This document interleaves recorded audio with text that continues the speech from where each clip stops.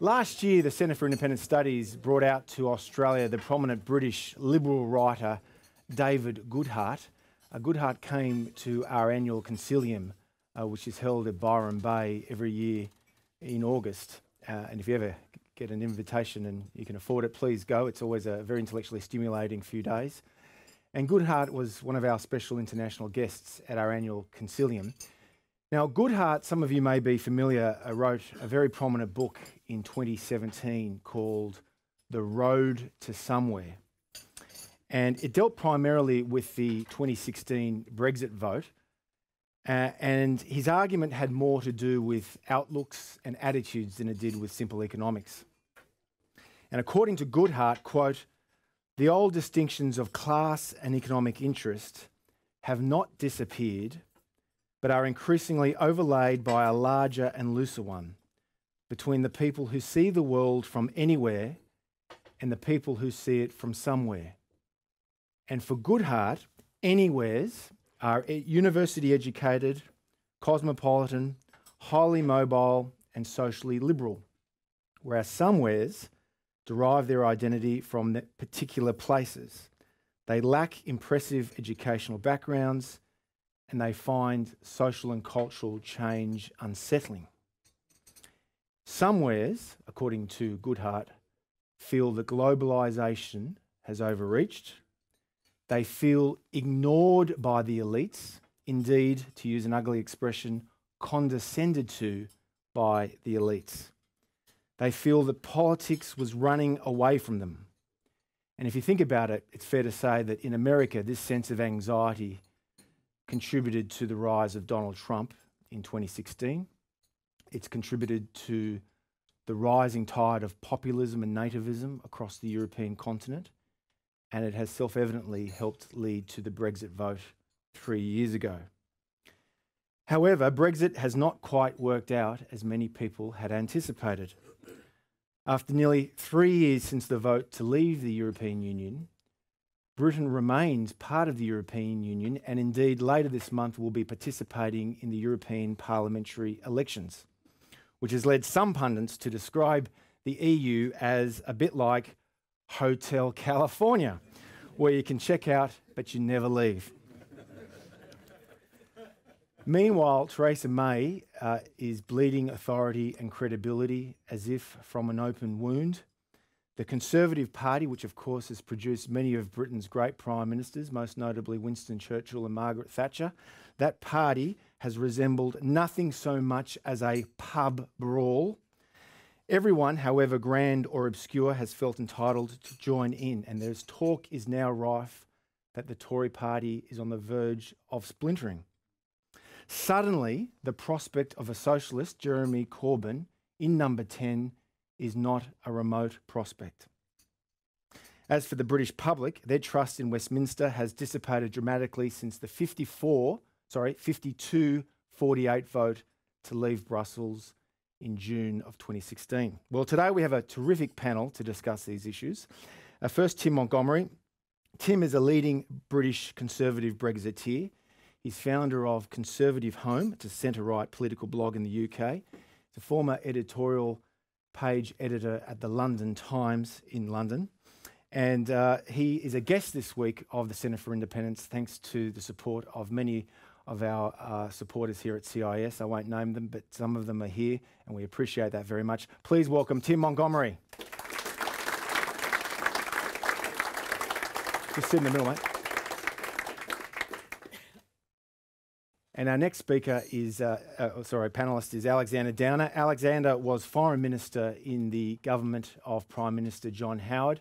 I was at a function yesterday. Someone said he was our longest-serving Foreign Minister for 11 years. Well, in fact, I like to think it was actually 12 years because it was early 96 to the end of 2007. Alexander, of course, has also been a federal Liberal MP from 1984 through to 2008. And from 2014 to 2018, he, like his father before him, was the High Commissioner to London. These days, he divides his time in London between Policy Exchange, that's a leading centre-right think tank, where Alex is the chairman, as well as the International School of Government at King's College, London, where he is the executive chairman. Please welcome Alexander Downer. Now, Tim, I mentioned the Goodhart thesis, but nevertheless, people are still confused as to how Brexit happened. I'll never forget in May 2015, the general election, which David Cameron won, a majority. Not many people expected that. And on my radio show at the ABC's Radio National, I interviewed a friend of ours, Fraser Nelson, the long-time editor of the London Spectator. And I'll never forget asking Fraser, what about the prospects of a British vote that leaves the European Union? He said, no way in hell. It's just entirely inconceivable. Fraser, in fairness, was reflecting the orthodoxy. How do you account for Brexit a year later? Well, thank you very much, Tom, first of all, for inviting me. And I don't really know actually why you have invited me, because I was exactly as inaccurate as Fraser was on that issue. In fact, over the last few years, I said David Cameron wouldn't win that majority. I said that Jeremy Corbyn wouldn't become Labour leader, that Donald Trump wouldn't even win the Republican nomination, let alone become president, and that Brexit wouldn't happen. So you've got a real expert in front of you today, and probably should leave now. So you think Bill Shorten will win the election? And I've got some tips for some racing horses if you want them from me as well. But anyway, but of course, I partly mentioned that because the question you raise is, I think my predictions in normal times probably would have held good, or most of them. But we are living in an extraordinary time, and I don't think you can understand Brexit out of the context of what is happening around the world. And I supported Brexit. I still support Brexit. For me, it's a decision that is very painful, more painful than I thought it would be. The divorce is turning out to be more complicated than I anticipated. But for me, escaping what I think is a dysfunctional organisation, when you have 27 member states all on different political and economic cycles, then making decisions in a world that requires you to be nimble is going to be increasingly difficult. And so I'm glad that we're out of it. But the thing that I think is so depressing at the moment and disappointing is, of course, a lot of Brits didn't vote for Brexit because of sovereignty reasons. They voted because, like many people around the world, they're voting against what they think is a bad economic deal that they're getting. They wanted a reset of public policy. And partly because Brexit is an all-consuming task, but also because we're led by the worst Prime Minister of the post-war period at the moment in the UK. What hasn't happened is Britain hasn't found an ability to address why those underlying causes of this issue. So yes, we're in the mess of the Brexit divorce, but we're also in the mess of actually not addressing the underlying causes of why people voted that way as well. Now, Alex, you were the High Commissioner for that during that vote in June 2016. You cannot speak out in a private capacity because of your position, but what was your sense about Brexit back 3 years ago?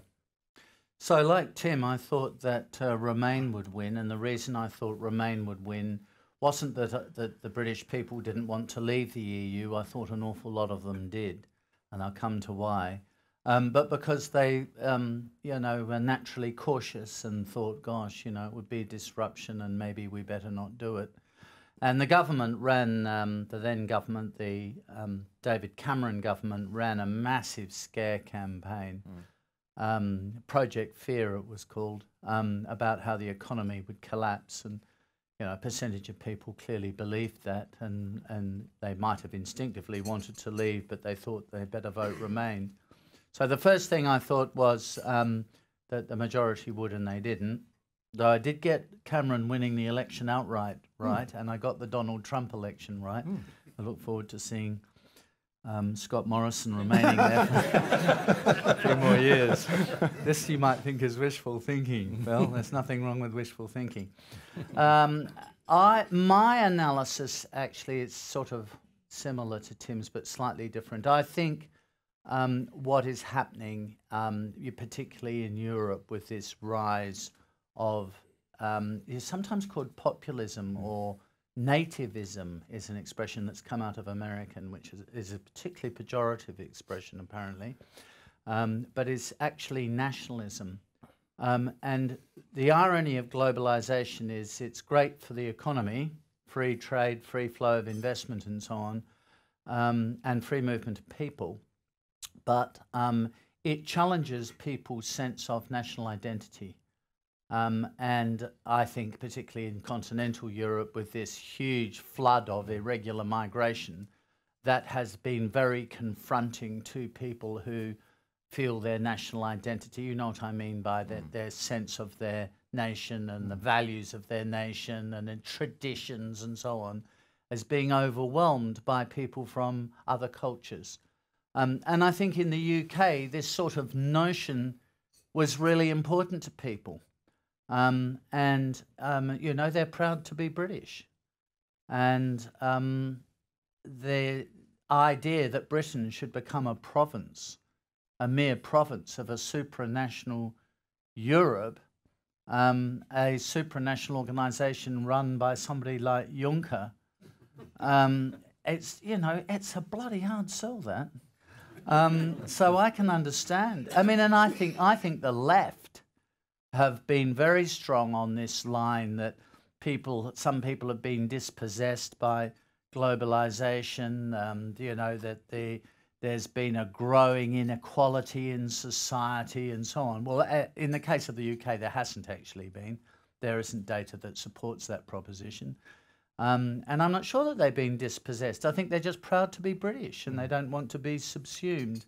And I think when you're looking at what's happening in many countries, Western countries, it's a huge mistake to underestimate the importance of this issue of national identity and pride in our nation and pride in our way of life.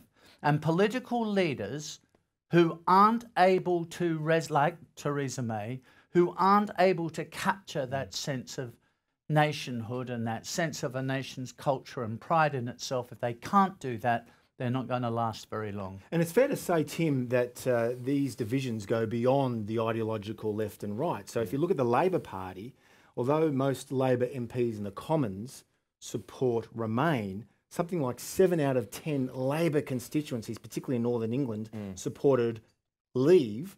And in the Tory party, of course, you have the Prime Minister, Theresa May, her predecessor, David Cameron, her Chancellor, Hammond. They supported Remaining, but the Tory grassroots supported Leaving. How do you account for this? It's because of everything that Alex just said. I agree with. It's there are complicated, beyond right and left explanations of why we're in this position. It is about ideas of nationhood. It is about concerns about inequality. It is a concern about the pace of change and technology. And this means different people in different of the old sides of the political divide will come to different conclusions. And it is potentially realigning. You know, it really could, as you said in your introductory remarks, Tom, it could break open the British political system. And opinion pollsters in Britain find now that people identify much more strongly as a Brexiteer or a Leaver than they do as a Conservative or Labour. Wow. 3 times as strongly. So, and you're one of them too, aren't you? Yeah. So I've been a Conservative supporter all my life. Tomorrow night here I'm speaking about Margaret Thatcher. Had a picture of Margaret Thatcher on my student wall. You know, I'm a real sad Tory.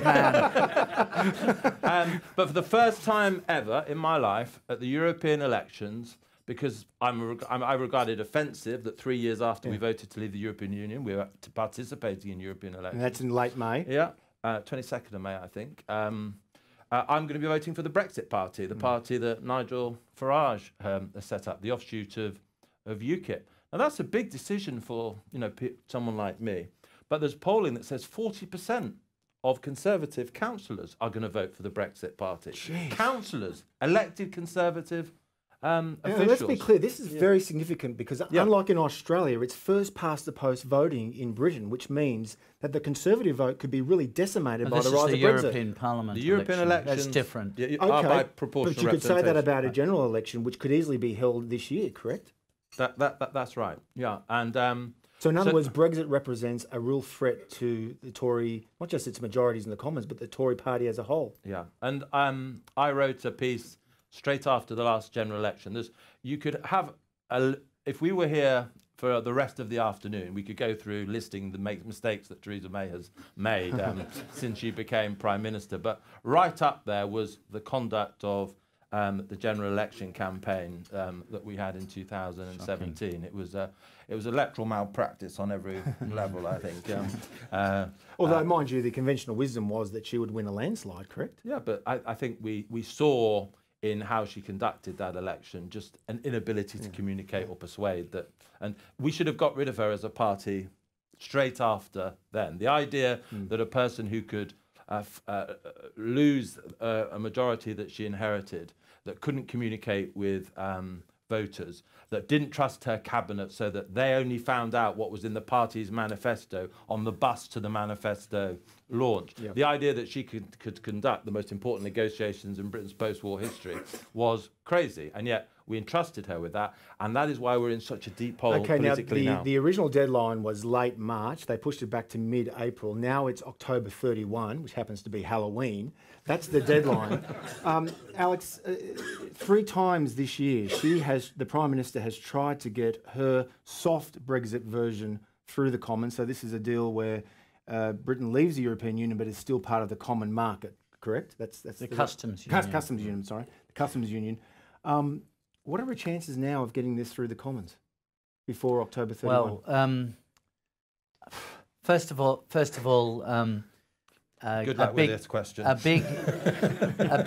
big chunk of the Conservative MPs, and by the way, 80% of members of the Conservative Party, not MPs, 80% of the membership support Brexit. Jeez, 80%. Whereas it's about the same supporting Remain in the Labour Party. So when you say 70% of Labour constituencies voted to leave the EU, but the Labour voters didn't. Labour voters are mainly supporters of Remain. This is a huge problem for the Conservative Party because the membership wants to leave the EU for some of the reasons I described, actually.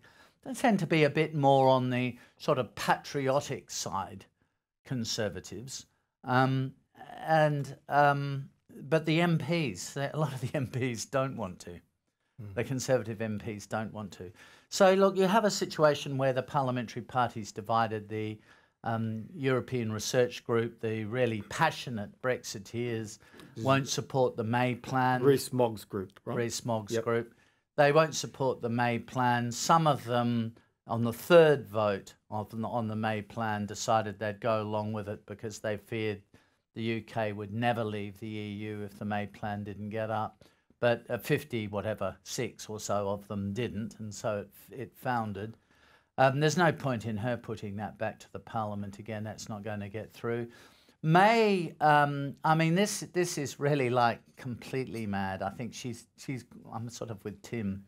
She really is an incredibly poor tactician and has no capacity to communicate with the public or her own MPs at all. And as a leader, you have to generate some emotion in your community.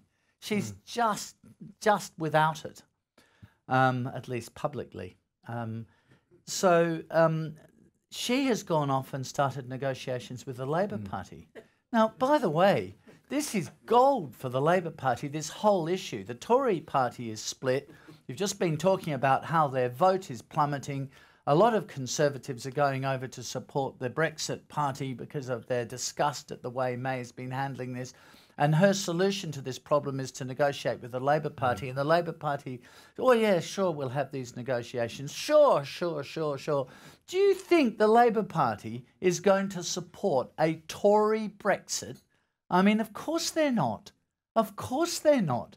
The Labour Party is going to play this for as long as it can, and it's going to say at the end of the day, okay, Prime Minister, we will go along with your proposal, but on one condition, that you put it to another referendum. Ooh, second referendum. And this will be toxic to the Conservative Party. Okay. So she has got herself into an absolutely impossible position from which the Conservative Party can only extricate itself by doing one thing, and that is getting a new leader. Tim. Well, I certainly agree with we need a new leader. We needed a new leader yesterday. But on the question of a second referendum, the Conservative Party in Parliament isn't united on many things, but it is largely united against a second referendum, because I think it knows that what is possibly a salvageable situation at the moment with people like me defecting to the Brexit Party would become probably a defining issue of breakdown in trust if they went for a second referendum. David, and the videos, you can easily find them on YouTube. All of the political leaders were absolutely clear. This is a once-in-a-generation decision. You vote to leave the European Union, we will implement your decision. It will not be reversed. There will not be a second referendum. All of the party leaders said this because they didn't expect to lose it. And what did the voters do? They believed them. Silly them. Silly them. And I went on the, it was part of the reason why I made my decision to support the Brexit candidate in my region. And by the way, the leading Brexit candidate in my region is someone called Anne Widdecombe, a lifelong Conservative. She was a Conservative MP. She was a Conservative member for 57 years. And she has gone to join the Brexit Party in absolute disgust at what has happened. So I went campaigning for local elections just before I came out here.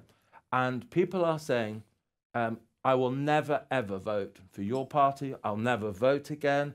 I'm sick to death of who represents. If we were to say we're not going to implement your decision, there will be fury. And Britain is a patriotic nation, and we have seen in previous times where Denmark and Ireland have voted against a European treaty, they've been basically forced to vote again until they voted the correct way. Yes. And I think there's a lot of sense in we don't do that in Britain. We have made our decision, and you won't bully us into reversing it. And it will be humiliating, and it would be a really bad day for trust in democracy if that decision is revisited. But not whatever the outcome. Not all British Tory Brexiteers would agree with that analysis. Peter Oborne, the long-time political correspondent in Westminster, formerly with the Daily Telegraph and now with the Daily Mail. He's written a lot for The Spectator over the years. He has done a U-turn and has said that he regrets supporting Brexit and now supports Britain remaining part of the European Union. And he makes the point that, quote, Britain's trade with the EU far exceeds its trade with either the US or China. And there are understandable concerns that a hard Brexit would mean steep tariffs and other controls that could sap investment and send Britain into recession. And in fairness to Oborne, he says already you've got companies like Airbus, Jaguar, Land Rover, Philips, among others. They've all announced that they will scale back investments in Britain. Add to this is the Wall Street Journal, officials at the Port of Dover, quote, estimate that for every 2 minutes of delayed trucks experienced before embarking on cross-channel ferries, a 17-mile traffic backup will be created on the M20 highway heading to the port. So surely grounds for real concern there, Tim. Well, one thing I'd say is Peter Oborne is indeed, as you described, a respected commentator, but he's almost exceptional. Almost no one in the commenting class, if that's a way of describing them, has moved. And it is one of the most remarkable features, actually, of the 3 years since the referendum. Public opinion is remarkably stable. If anything, people are feeling more convinced on both sides of their view. And that's because the underlying facts of the debate haven't changed. To be trying to do justice to both sides, you have the Leavers who basically see this dysfunctional European Union, and they think yes, divorce is going to be messy, but the long term to be in charge of our own destiny, free from that dysfunctional organisation, is going to be worth it. And that contrasts with a lot in the Westminster political class, who they live on a 24/7 cycle. They can only really see the next morning's newspapers, whereas the British people think, did you have the expression in Australia that a dog is for life, not just for Christmas? Brexit is forever for people, and they're willing to go through some pain. This is a long term. And on the other side, which is germane to what Peter Oborne said, there's a belief that Britain is a second-order nation now, that we're a middle-ranking power, that our best years are behind us, and that we need to be part of an economic trade area, an economic bloc where the world is increasingly dividing into economic blocs. Now, I think both of those positions are somewhat respectable, yes, but they aren't influenced by short-term developments. And I think the counter to what Peter Oborne says is, if you look at which is the strongest major economy in Europe at the moment, it's Britain. You know, it's growing. Britain is growing faster than Germany, Italy, France, and Spain. Now, we're supposedly the country that's, you know, weighed down by Brexit. But actually, for me, the UK, partly because of the reforms, largely because of the reforms that Margaret Thatcher introduced with flexible labour market, we are a strong economy, and we're going to be okay. Once we're through this divorce, a wall of money, I think, will come in once the investor blight is lifted. So some of the practical problems and issues that Peter Oborne and others raised, which are completely foreseeable, are real, but they are exaggerated. But the EU is a big bloc with serious clout. Alex, this is Jonathan Friedland, who's one of the more sober columnists with The Guardian in London. He says... very sober. Well, no, but just keep you on your toes, mate. We don't like echo I mean, chambers. what is it about Conservatives that they quote the left? No, I'm just keeping you on your toes, mate. Why don't This is the EU and equal across the table when it faces the world's two big other economic superpowers, China and the US. So this is what Friedland says, and I think this is what Oborne would say. Quote, when Britain comes to negotiate a trade deal with Donald Trump, we'll get eaten for breakfast with a side dish of chlorinated chicken. But in the EU, Washington or Beijing meet their match. How would you respond to that? I mean, it's just incredible. I think that sort of stuff. I don't know where to start. I'll start with the Americans cleaning up the UK in a free trade negotiation. Whatever could that mean? So Australia's economy is less than half, around half, slightly less than half the size of the UK's economy, and our population isn't much more than a third.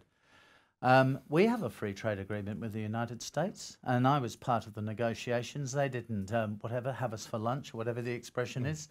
I thought we got a fantastic deal, which means we're able to import things from the United States much more cheaply than we were able to before, and we were able to export more readily and more cheaply to the United States. I don't know, since we signed that free trade agreement, that was one of the achievements of, remember, the Howard government? Exactly. So ruthlessly disposed of with such great results. Since we concluded that free trade agreement, our trade with the United States has grown by about 70%.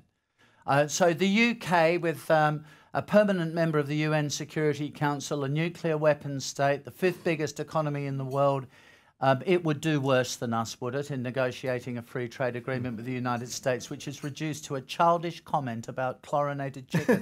By the way, it's not compulsory for people to eat chicken which has been washed in chlorine, although if you buy broccoli at Waitrose or at Safeways, they're supermarkets in England, if you buy broccoli there, it's chlorinated, it's been cleaned in chlorine. I mean, it's pathetic, that kind of argument. It's why you shouldn't read The Guardian. Now and you're reading this stuff. Now the conventional... No, I want to make one other point. I really do. I want to make one other point, because I was the foreign minister of this country for nearly 12 years, as you say. And I spent a lot of time dealing with the EU, and a more arrogant organisation, I promise you, I have never dealt with than the institutions of the European Union, the presidency of the Council and the presidency of the Commission and all these people. Gosh, they used to look down their long noses at us. But I'll tell you something, they punch in this world way below their weight. And the European Union carries nothing like the weight of the United States and China. To compare the European Union to the United States and China is absurd. You've got, well, 28 going down with a bit of luck to 27 countries and sinking all the time. 27 countries trying to put together a common position means that it is reduced to the lowest common denominator. and makes them very weak negotiators, not strong negotiators like China and America. That's ridiculous. Tim, I've just got to say this because I love this man. I love this man. And I can say, he was an absolutely superb High Commissioner from your country to Britain, and we really miss you. I really miss Alex on the airways because I think you were a little bit sceptical about whether we should have voted to leave at the beginning. I think that's fair to say. Yeah, but once the decision was taken, you were on the airwaves talking about the opportunities that Britain had for a free trade area with the likes of your great country, and just talking about the opportunities that Britain had. And my goodness, if only other MPs who were Remain supporters had took the same attitude, because unfortunately at the root of the problem with the Brexit negotiations is at the top of the tree in Theresa May, we have a Remainer who sees Brexit as a risk minimisation exercise, damage limitation, and she doesn't see the opportunities like in free trade outside of the customs union. There's no real belief that Britain has taken a big decision and let's look at the opportunities. It's let's limit the damage. So Alexander Downer for British Prime Minister is going to be my new slogan. We'll take questions very soon, but on the point about damage and damaged goods, the overwhelming consensus is that May is indeed damaged goods. How does the Conservative Party dislodge her, and who's the most likely candidate to replace her? Well, without getting into too much of the sort of basically the boring rules of it all, is that the Tory party challenged her leadership last December, and the rules of the backbench committee that governs these things is you can't have another challenge for 12 months. They're trying to change those rules at the moment, but it's a bit difficult when your major campaign on the Brexit thing is not, you can't have a second referendum because the decision's been taken, to start opening up other decisions. But if you remember, those of you of a certain age will remember that Margaret Thatcher was ultimately got rid of by the Cabinet. It was the Cabinet that basically said, we will resign in large numbers if you carry on. In late 1990. In 1990. And at the moment, my anger isn't so much directed with Theresa May. Her uselessness is absolutely established beyond all doubt in my mind. It's the feebleness of the Cabinet and not really acting against her. So actually, a big day is only a few days ago. We've got the local elections in Britain on Thursday, where the Tories may lose 1,000 council seats, which would be. And if cabinet ministers don't soon after that say it's time for you to go and force her out, because she has no, Alex is right, she has no chance of getting a deal through, then I really am going to might be applying for asylum here if anyone here can support my application. But quickly, who's likely to replace her though? Boris. Why is that? Boris Johnson will be the next leader of the Conservative Party. Remember my record of predictions, but Boris is going to be the next Tory leader, because the lower the Tories go, and we're at 14, 15% in some opinion polls at the moment, still using we, the more Boris, which a lot of MPs see they see him as a risk, but when you're at 14, 15%, you need to take risks, and I think they'll roll the Boris dice for that reason. And Boris resonates with the grassroots in a way that no other Conservative MP does, correct? Yeah, and I spent a year in America, 2016, for the Times, covering Trump v. Clinton, and I've got a poster on my wall of Donald Trump. I've got these posts on my wall, but I have it not because I'm a great Trump admirer, but it's just right behind him, a bank of people are just smiling and laughing. And that's what Donald Trump did. You know, he entertains people. A lot of people warm to him, and that's what Boris Gift is. In a time when all politicians are seen as the same, they don't communicate in a way that connects. Boris, you stay in the room when he's on TV because he captivates you. And I personally will be back in Sajid Javid, the Home Secretary, because I was at university with him. It's a loyalty and friendship thing. But Boris is the one I think that is potentially the game changer, and I think he's the one that a party in despair will vote for. Alex, quick thoughts on Boris Johnson? Yes, well, I think he's a great, colourful personality, and actually, as an Australian who's not going to become the Prime Minister of Great Britain, as an Australian, I can tell you he loves this country, and he's lived here for a while. Is it Melbourne University? Taught at Monash and Geelong Grammar. Right. So he, but he has great affection for Australia. I was at a dinner at some of you might have been there at the Sydney Town. You, I think, were at the Sydney Town Hall the year before last, Yeah, when the Lowy Boris, Institute, yeah. the Lowy Institute, Boris made a speech, and you know, if you forensically examine every point made in that speech, it may have fallen slightly short. But it was a hugely entertaining speech, very funny. And here is a point I always make about leaders. You know, people ask, well, what is leadership? It's all sorts of things. But one thing a leader has to do is make the chimes ring in the hearts of the people, as Ronald Reagan would say. Generate a bit of emotion and affection, which, of course, Theresa May is utterly bereft of. And Boris is, you know, he's very charismatic, and he does generate that sort of emotion and affection in the public. So in that sense, I don't know whether he will definitely get it, but in that sense, he is very effective. Okay, now it's time for Q&A. And our first question comes from Jason Collins. He's the CEO of the Europe-Australia Business Council. Jason. Yeah, thanks very much, Tom, and thank you to the panel. The question, Australia obviously has great economic interests in both Europe and the UK directly. A huge amount of the Australia-Europe relationship, of course, is the UK as a support of exports and also investment. The question is, in relation to if there is a change of leader and you have a much more committed Brexit-oriented leader, I can only see one of two things happening: either Brussels backs down on the backstop, or else we move to a no-deal arrangement. And personally, I've always thought the no-deal scenario was the most likely outcome, given all of the problems that you've said. However, when it comes to business, I think overwhelmingly it would be fair to characterise the view is that a no deal should be avoided at all costs because of the potential for massive economic disruption. But from the views that you've presented, it doesn't seem you share that sort of same concern that the dislocation to the economy will be that great.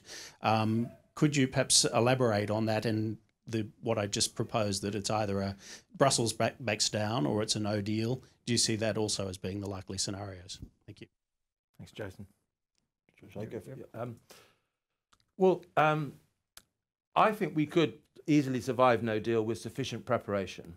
But the problem is it isn't just Theresa May who's a Remainer who doesn't sort of share the sort of this is a great opportunity for the UK. The Chancellor of the Exchequer is even worse, if you can imagine that. Philip Hammond, the Chancellor, is even more sort of risk averse. And so the whole machinery of government has not been willing really to contemplate no deal. And so we are unprepared, I think, for that eventuality, or inadequately prepared for that eventuality. And I think unless there is a general election and the arithmetic in Parliament changes quite dramatically, Parliament will not vote for no deal. And so as much as some of us might think that it's something we could embrace or should embrace, I think we have to recognise the numbers just aren't there at the moment. And so it was one reason why I would have been willing to vote for Theresa May's deal, because my concern is that if we don't legally leave the European Union, there is always a danger as time goes on, people's support for the project will be eroded. And I think it's easier to sort of, I put it this way, I think a lot of us used to think of leaving the European Union as an event. And I think we probably now need to think of it as a process. And we were in the European Union for over 4 decades, and we became very enmeshed in the European Union. And I think it may be that we will have to leave now in 2 or 3 stages. That represents a big confidence problem for some leavers, because I think that's just a coded way of keeping us in, which is why I think someone like Boris Johnson is probably the only person who people will have confidence in to then supervise that process of leaving. We're running out of time, so quickly. Philip Wood, next question. Speaking, can I just ask you what we should have done, admittedly with the benefit of hindsight, in terms of a strategy for leaving the EU? Now, speaking of Boris Johnson, apparently he was recorded in a private function saying that we should have engaged Donald Trump to do this for us, and immediately on invoking Article 50, 2 years in advance of actually leaving, Trump would have gone up to Juncker and said, We're leaving. There are no conditions at all. It's a no-deal exit Brexit. But if you gentlemen and ladies of the European Union have any specific requests of us, by all means, come and attend to us. We'll impose no tariffs on European goods. We'll accept all of the standards of equipment and so on in Europe, but we are leaving. You have a £12 billion per annum surplus with our economy, so it's in your interest to do a deal with us. See you in 2 years' time. Alexander Downer. Yes, exactly. That's exactly what May should have done. And one other thing. The card that the best card the UK had to play in those negotiations was actually that the UK is the second biggest net contributor to the EU budget. And you know what the EU said? They would. I mean, I'm not criticising them for this. I think they've handled the negotiations from their point of view very well. They said, well, we won't talk about the trade arrangements until we settle your bills. And May said, oh, OK, well, we'll settle the bill. I mean, are you kidding? Are you kidding? She gave away the best card that Britain had in the negotiations and then sat down and started talking about trade and got locked into this backstop malarkey. So, I mean, personally, my greatest criticism of her is the utterly catastrophic tactics that she's pursued in these negotiations. Now, somebody, won't say who it is, somebody we both know, who's very close to her, told me the other day that she doesn't like to get into arguments. And she didn't want to have a big argument with the European Union. And she thought if she was nice to them and held out an olive branch to them, that they'd give her a better deal. I mean, are you kidding? I mean, I've dealt with many countries over many years. I never came across that country. Next question, Andrew Lowe. One issue with Brexit, and one of the reasons that we are in a mess is obviously the UK doesn't have a constitution in the way that Australia does, and there's implications of that around the lack of specificity about what you're actually voting for. But the other implication is that you've got big parts of the country, Scotland, Northern Ireland, London, etc., which voted the other way. How do those second order effects play out? I mean, there is talk about Nicola Sturgeon's now saying that if Britain leaves the EU, then that suggests there should be a second referendum in Scotland. There is some talk about United Ireland and so on. How do you think those things play out as second order effects?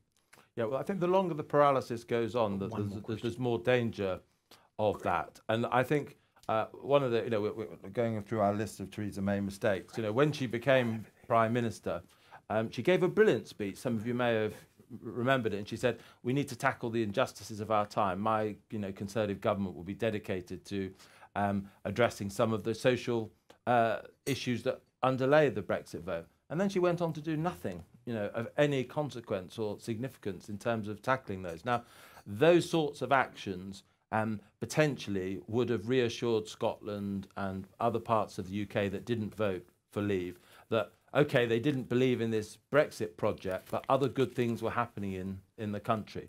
But because Theresa May is a control freak, because she hasn't handled Brexit well, Brexit is the only debate, and therefore it's defining absolutely everything and increases the risk, like you say, of a separatist vote in Scotland. Okay, final question, Professor Bruce McKern.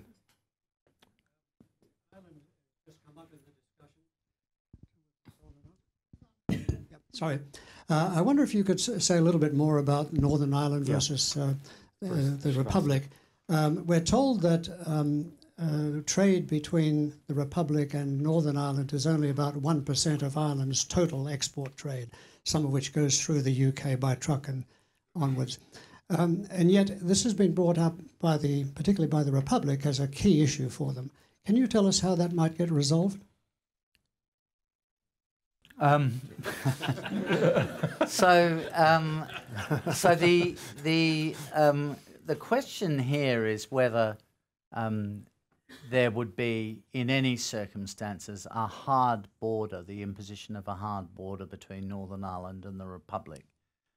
And May has been sucked into, it's one of her mistakes, May has been sucked into this debate, by the way, which plays out quite strongly in the Republic, in the Dáil, in the Irish Parliament, where the government doesn't have an absolute majority. So the Taoiseach, the Prime Minister there, is also in a precarious political situation. The argument goes that unless the UK and Ireland remain in a customs union, the EU customs union, there is the potential for establishing a hard border. Because they could have differential tariff rates, the UK and Ireland, and possibly differential regulatory regimes as well, for example, for things like food safety and so on. The trouble with this argument is that the British government has said, under no circumstances, whether we leave without a deal or whether we leave with a deal, but including if we leave without a deal, which, as Tim says, the Parliament won't allow to happen, but if we're to leave without a deal, we will not establish a hard border. We will find some technological solution. And on the other side, the Taoiseach, the Prime Minister of Ireland, has said on a number of occasions, as is his Foreign Minister, that under no circumstances will the Republic of Ireland establish a hard border. So it leaves me to conclude, so what's this debate all about? Nobody's going to establish a hard border. I mean, the bureaucrats over there in Brussels are going to come along with, a hammer and nails and some planks of wood and barbed wire and build a hard border, with the Taoiseach and the Prime Minister on either side of the border saying, tear down, Mr Juncker, tear down this wall. I'm not quite sure where this is leading. Okay. But this has been, I mean, honestly, the British government and the British Prime Minister has been sucked into this debate, something horrible. And it is the cause of much of Theresa May's woe. Okay, now it's time for vote of thanks, and I'd like to call on my colleague Greg Lindsay to deliver the vote of thanks.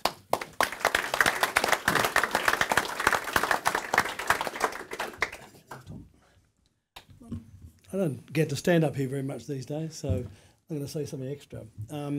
Tom mentioned at the start a little bit of the prehistory of CIS. And a significant event occurred earlier this month related to that bit of prehistory, namely the philosopher Lachlan Chipman died. Lachlan was the first person I wrote to. I thought it was Anzac Day, but it was actually the 26th of April 1976, about this idea I had to start a centre, this one. And I'd read a review that he'd written of Robert Nozick's book Anarchy, State and Utopia. And I wrote to him and told him this is what I had in mind. So he took the trouble. He was at the University of Wollongong. He was the foundation professor of philosophy there. And he drove up to see me to talk about it. And he became a very active participant in our activities in those early days. And as time went on, he got promoted as one does and moved off into academic administration and retired after being a Vice-Chancellor in Queensland to Bond University, actually, and he died just a few weeks ago. So that's a little bit of prehistory. Unfortunate. I wish he'd lived a bit longer, but we lost touch a little bit, but these things happen, so I thought I'd pass that on. Now, to Brexit. Boy, oh boy, what can we say about this? I've got a couple of friends who are, and most of you know them, who are running for the European elections.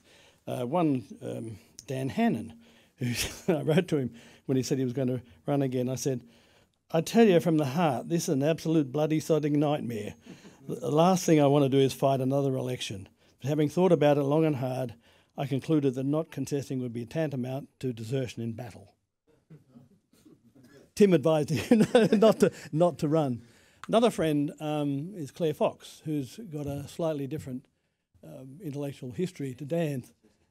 She's a gun. She's coming out for us in, I hope, unless she wins, I don't know what happens then. She's coming out for us for Concilium this year in August.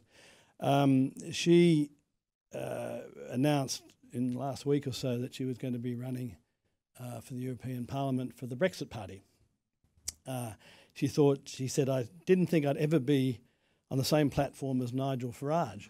And if you want to go and look on YouTube, just Google her and and Brexit Party, there's a little 5-minute speech he gave, one of the best little speeches about politics and democracy. She's from the left, although sometimes a bit hard to sort of work that out. But anyway, that's what she says.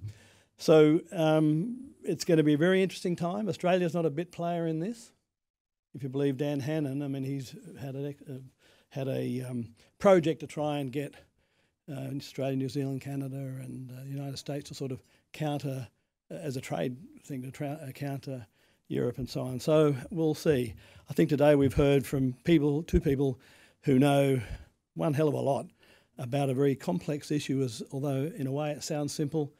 We know that it's not so straightforward, and time will tell. I mean, European elections are not far off. We'll see what happens then. Please then do join with me in thanking both Tim and Alexander for giving wonderful presentations.